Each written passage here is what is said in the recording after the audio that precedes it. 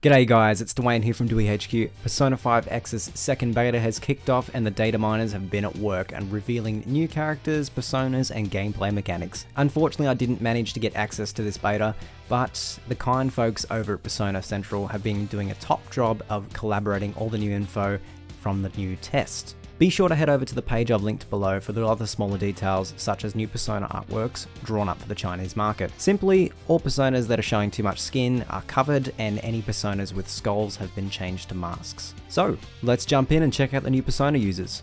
First, we get some new renders of Soy and Mandarin who were shown in the previous trailer. Soy has also been confirmed as an Ice Element user. We also received some better renders of Tomoko, whose codename has been confirmed as Kotomo, alongside her Psy-based persona, Prosimna. Prosimna or Prosiminus was a shepherd who lived by the bottomless Alcilian lake and guided Dionysus on his journey to Hades to rescue his mother. We also find out that Tokomo is a talented baseball catcher and won many competitions with her eye.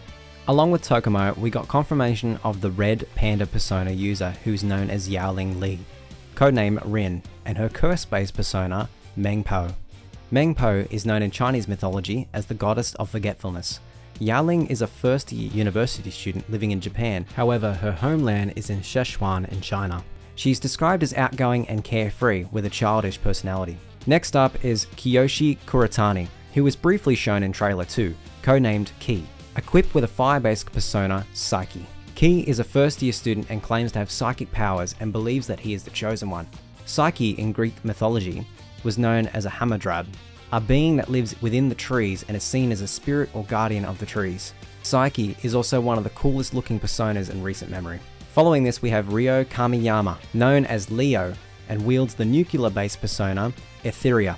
Etheria is one of the three Hesperides, or nymphs of the West in Greek mythology. The theme of Kamen Rider is shown throughout all of his outfit and his persona, and directly ties into his aspiration to become an actor. Lastly, Kayo Tohyama, which seems to have excited everyone in the fanbase, codename Okyann, and her persona Cleodora. Cleodora was a prophetic nymph who could divine the future by throwing stones and pebbles. Kayo is a 44-year-old housewife and a former fashionista. She'll act as the navigator for your party, and it's likely that Kayo is the default navigator for the game, but I imagine you could swap her out to Futaba if you pulled her on the gacha. Along with the reveal of new persona users, we have the confirmation of highlight attacks, which are essentially Showtime attacks, executed by only one party member rather than two. Furthermore, we've also been given glimpses into some of the new UI based in the game, which range from text message portraits, menu icons and activity icons featuring Wonder. Before the beta test went live, the developers actually confirmed that Wonder is able to change outfits manually in the real world. This seems to range from just uniforms, casual clothes and workout gear. Other major reveals include the return of Velvet Room Trials from Royal, where you can aim for a high score while fighting set enemies. This could also invite special challenges like those found in P5R, such as the Yu and Makoto boss fights. Through data-mined tutorial screenshots, it seems that we can upgrade our weapon through enhancements or by reforming it.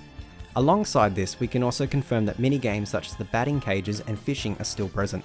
Another point of interest that I'd like to highlight looks to be a new mechanic within Mementos, which features a character along with a basket and a vending machine. It seems that players will need to collect what looks to be seals and trade them in with this machine. I would argue that this feature is likely identical to Jose from Royal when flower collecting.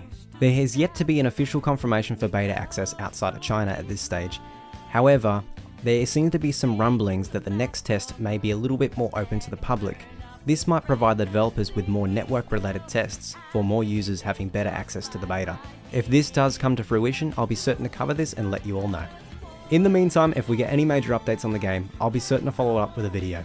And be sure to subscribe if you enjoy content like this. Do keep in mind that the next major news drop for Persona 3 Reload should take place in around 10 days time. Until then, it was Dwayne here from Dewey HQ. I'll see you in the next video.